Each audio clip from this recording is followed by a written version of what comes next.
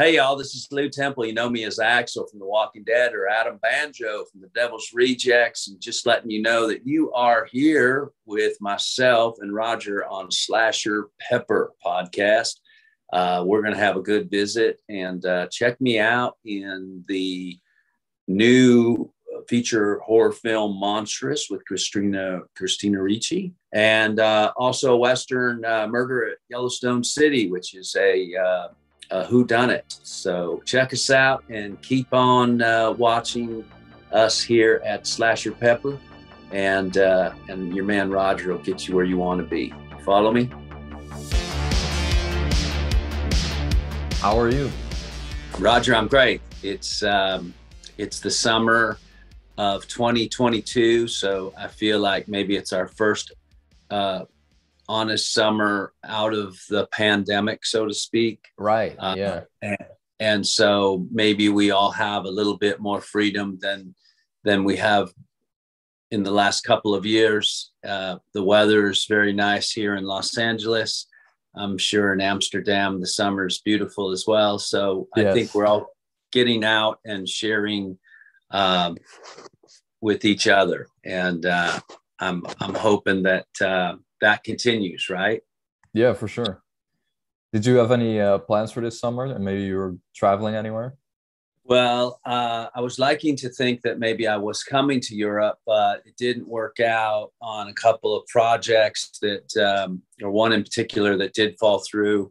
And so currently I am just traveling around the States. I think I have a couple of fan conventions that I'll be going to, and hopefully a couple of projects that I'll be on that'll take me around the States. There's a lot to see here, so we do that. My wife and daughter are coming over though to England and France, so they'll have a nice European holiday, as you say. Sweet. Yeah. Nice. And can you tell us more about these potential projects you might have going on? Oh, yeah. Well, there's a cool kind of an indie horror film that we're going to be doing called Father Reaper. And it's sort of this priest during the day. He transitions into the Grim Reaper.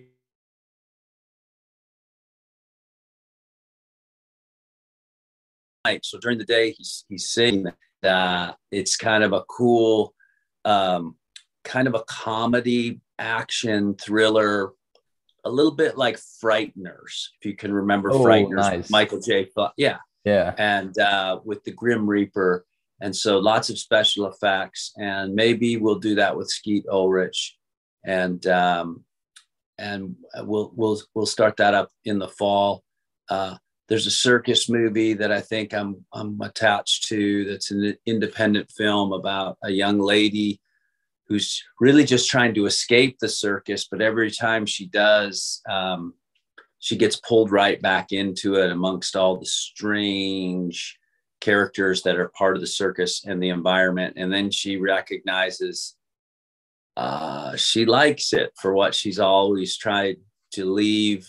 She realizes these people are her family, and right. Nice. And that movie's called Circus on the Run.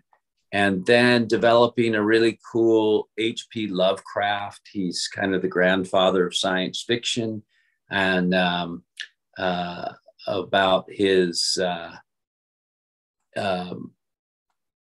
story of Innsmouth, the short story of Innsmouth, which is the fish people, the people from underwater with the monster Cthulhu, and kind of developing that as a television series with some really cool, classy people. So hopefully we can get that on the move pretty good, and have a couple Westerns. I have a Western out right now called Murder at Yellowstone City, which is kind of like a whodunit in the West. It's sort of Agatha Christie meets Sergio Leone. And nice. yeah, it's got a little bit of a suspense thriller to it. And in this small town where everybody's a suspect. And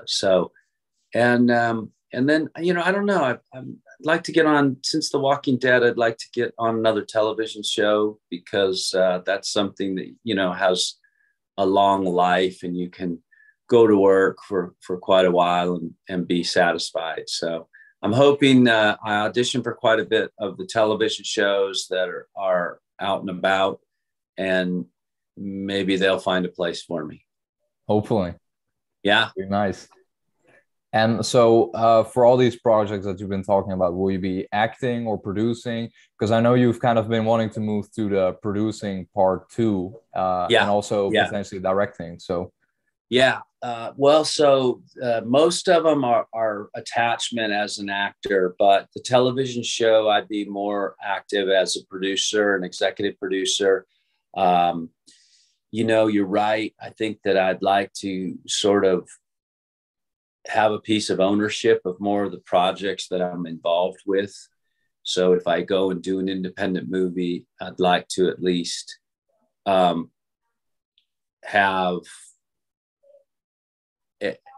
a voice in the decision-making process about how it's going along. And then there are 2 projects that I've written that I would like to direct. And it's just, at that point, it's about finding somebody that's willing to back me, financially, right, to put the money up to go out and make these projects. So yeah, I think I'm trying to kind of diversify. I think you have to, if you look at successful people in the entertainment industry, they branch off. They don't just stick into one, one segment. Mostly you recognize they're out building projects as well. It's really about building. It's just like the old Lego set, you need more Legos, and so you can build bigger. Right. And so I do want to build. Yeah. That's awesome. Well, I hope to see you build more movies then in the future. Yeah. Thanks, Roger. I appreciate that. I hope so as well. Awesome. And you mentioned The Frighteners, and I know R. Lee has a small role in that. And I just wanted to ask, what was it like working with him for your scenes in the Texas Chainsaw Massacre? Yeah, he's such a great guy. He's passed now, so rest his soul. He's one of these guys that, he has such this great voice and this great cadence of his voice, and anything that he says is going to sound good. What is your problem? Lew Temple, you're going to meet me and go fishing in Marina Del Rey. We'll be leaving at 0800 hours. You will bring the music, both country and Western. And so he was great. He was just really fun to be around. He was really genuine. He was the real deal. He really was a gunny sergeant. He really was that character in Full Metal Jacket. He brought a man's man to every one of his roles, like a real tough guy, but a real honest guy. He understood the values of hard work from a throwback time. And so I got to do 2 movies with Lee. You mentioned Texas Chainsaw Massacre at the beginning, which he kind of takes my identity, after he shoots me, he puts on the uniform and becomes Sheriff Hoyt. But before that, it was Sheriff Winston, who I was riding out to go apprehend his nephew, Tommy. We also did a movie called On the Borderline, which was about bringing illegal aliens across the Mexican border in the United States. And I was on the wrong side of the law. He was on the right side of the law. But he and I had a really good time. We used to like smoking cigars together. I just think he was really a special person that had fought in the Korean War and stayed over and done Vietnam. And then Oliver Stone had found him making movies in Taiwan, in the Philippines, making these independent movies.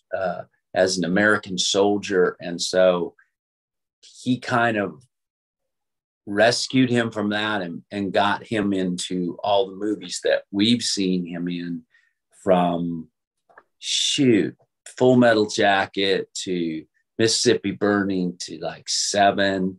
And then he kind of ventured into comedy, which was a little bit like Frighteners or Toy Story, or I forget those movies where he was the gym teacher, but he was really funny. He had a great sense of humor, really good guy.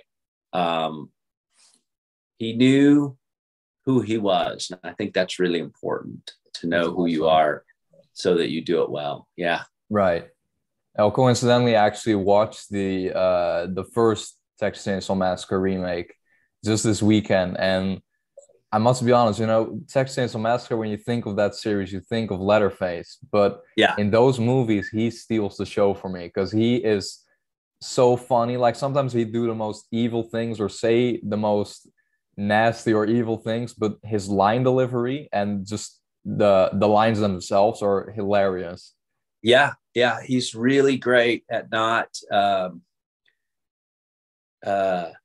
making everything so serious or important, and right. not being affected. So he's not always monologuing or villainizing his, well, this is just something we do out here, Right.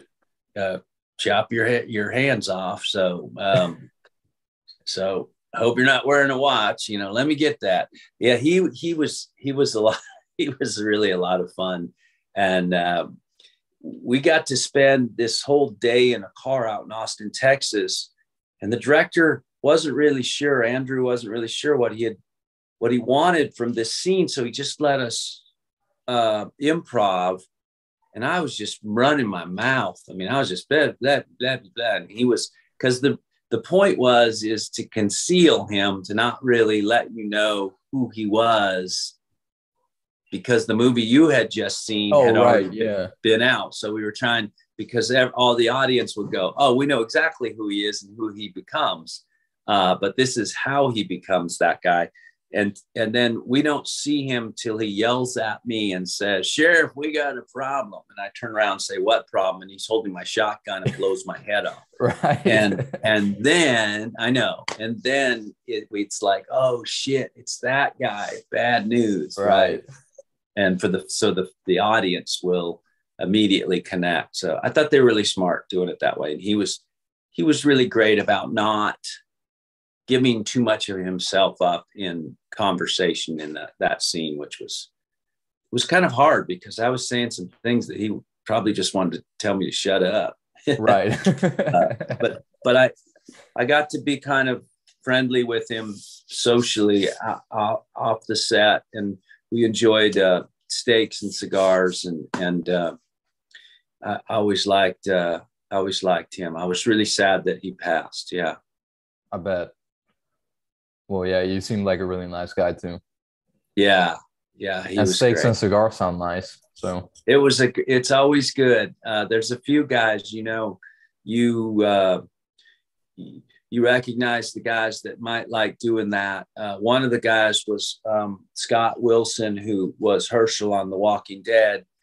Used to do that with him quite a bit as well. Steaks and cigars. He always enjoyed that. And then, and he's gone now too, sadly. So yeah. I think it's important, or I've been very fortunate to be able to have time with those types of people before they leave us, and be able to break bread, as they say, and be very social and relaxed in their environments that they feel comfortable in, to really get to know them. That's and really cool. I suppose at some point I'll be that guy. I'll be the old guy, or maybe I already am, that people are like, "Hey, you want to get a steak and a cigar? Yeah, let's go do that." Right. So it's kind of the circle of life, I guess. Right. It really is. Yeah. Awesome. And then what is it that you think it is that makes Rob Zombie cast you in so many different movies? Well, I've always felt like Rob and I connect on a level where we recognize each other's childhoods. So I think we kind of grew up in the same generation, and we did the same things. And there weren't so many things in the world to distract. There weren't podcasts, for instance, or social medias, or even the internet, to be honest. So there were very few things. So the few things that we thought were cool, we could relate to. So I always felt like we connected on to a degree, our childhood. I think he always appreciated sort of my authenticity in my work, and a little of the brashness that I bring to characters, or maybe the little big mouth that shows up with the guy that I have, or the bravado, false bravado, or the ability to give a character an arc. I think he likes that to a certain extent. And then just the fact that I always brought something to the work.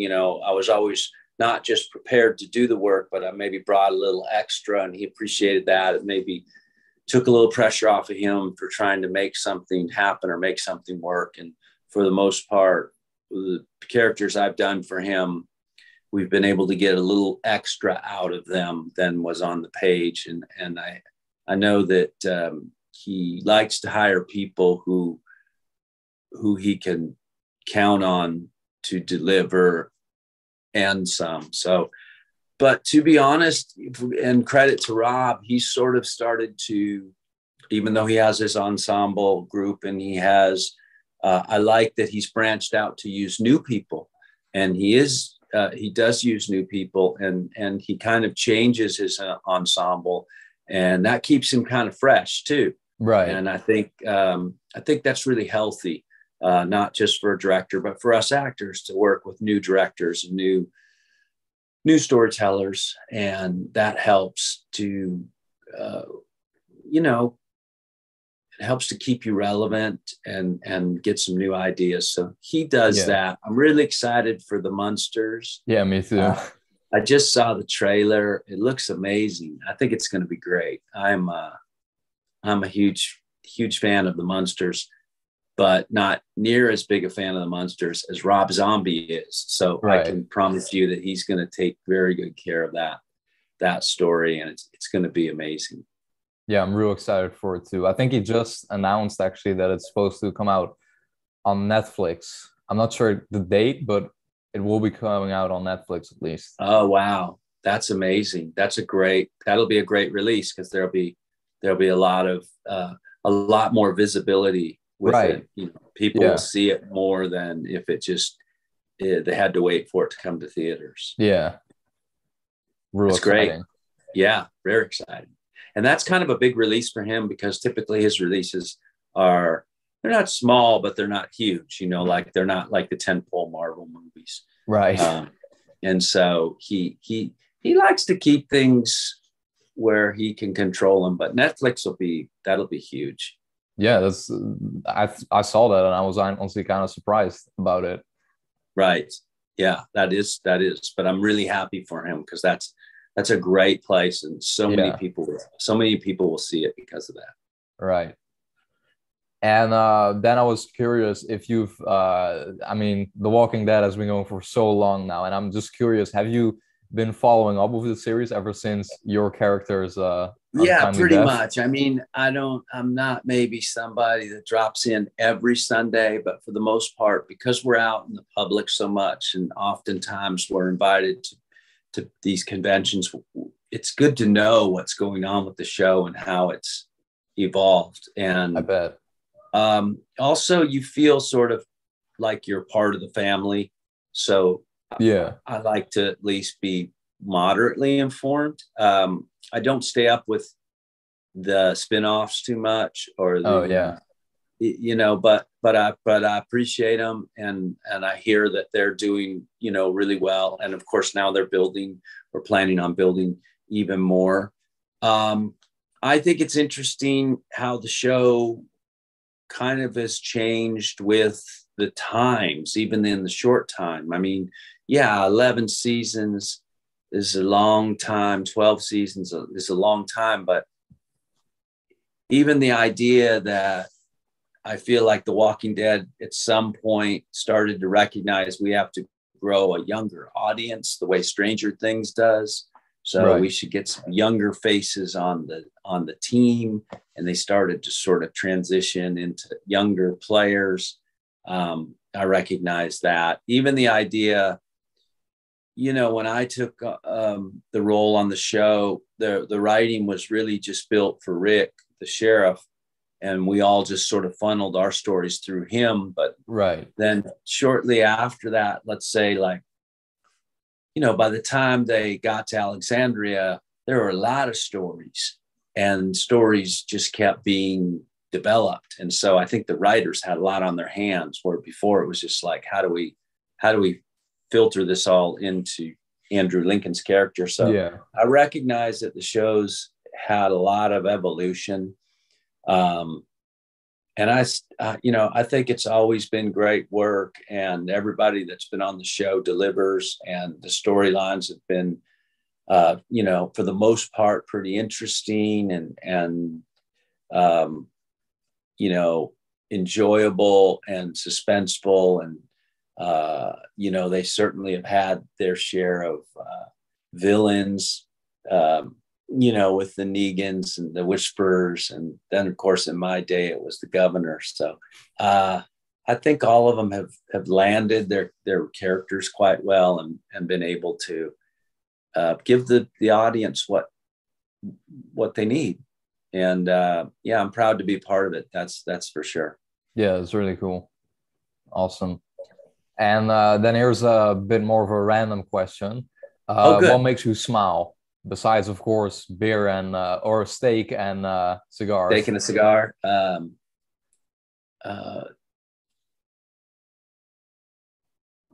The mornings make me smile. Like getting up, that I get to get up and go outside and see a blue sky and beautiful garden, the trees. My daughter and my wife make me smile.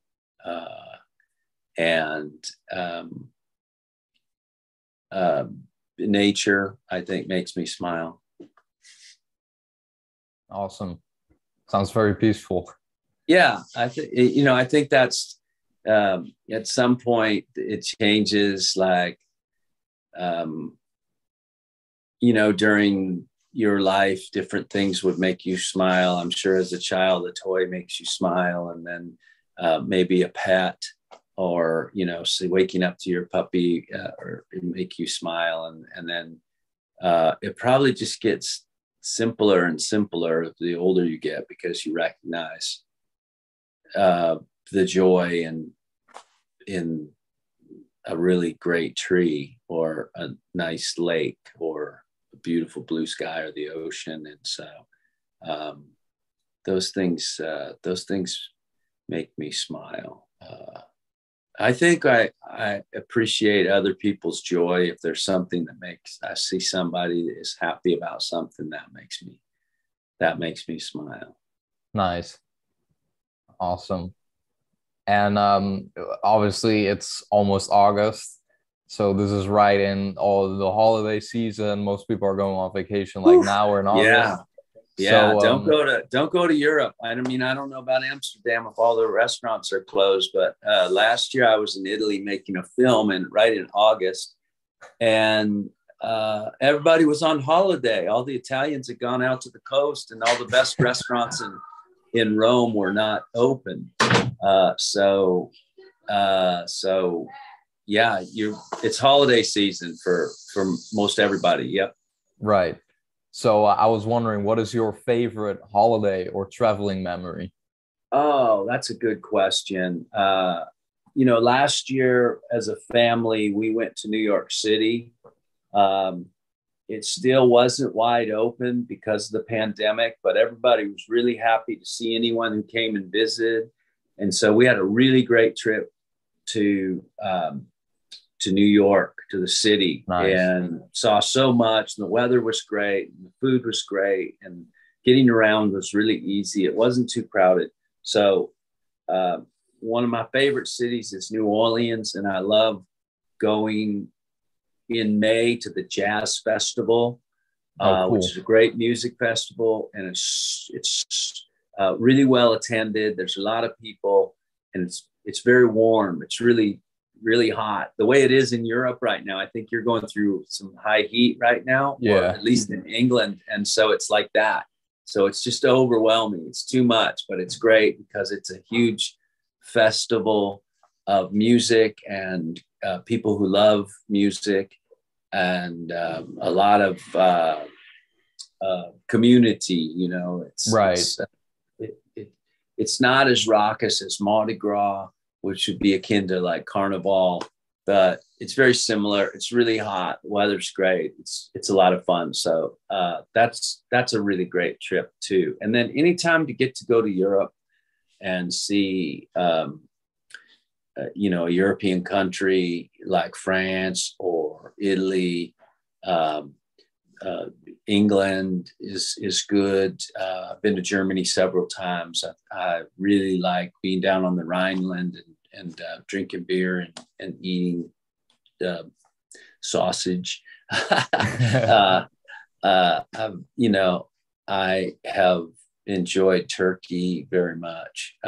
Nice. So yeah, I think the European vacations are the best because it's just such a different and new experience.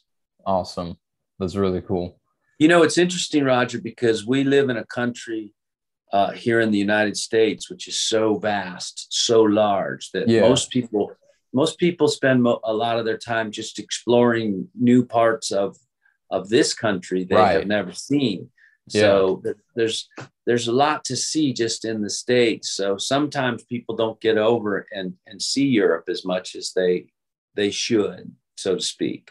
But yeah, even here in Los Angeles, sometimes we have this beautiful ocean and beach just not far from me. And a lot of people travel from all over the world just to see that ocean, Yeah, exactly. Right. Yeah. So I forget about that, but every place is got its own culture and community and something to make it a vacation destination. And you can be on vacation anywhere, I suppose. So, but that's a great question. Yeah, that's a great question. Awesome. And then final question, if your life was a movie, how would you want it to end? Oh man, in a to be continued, I suppose. Yeah. Nice. I would like it to end with a message, and the message would be that it's okay, that all of our fears and anxieties are to protect us, but that it's going to be okay. And don't let life overwhelm you, and let life be your friend and your adventure. And if my movie of my life could end with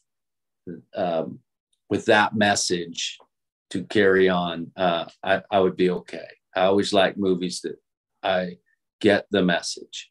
So the movie would be more about the message as opposed to the messenger. Right. It would be less about me and more about the message that my life taught me. How's that? That's really good. That's awesome. Oh, cool. Whew, thank you. I pass. For sure, you do. Hey, thank you so much for your time, man. Roger, it's been a pleasure to be here on SlasherPepper and to be talking to the SlasherPepper guru. Right on, Roger. I've enjoyed our visit. Thanks for having me here.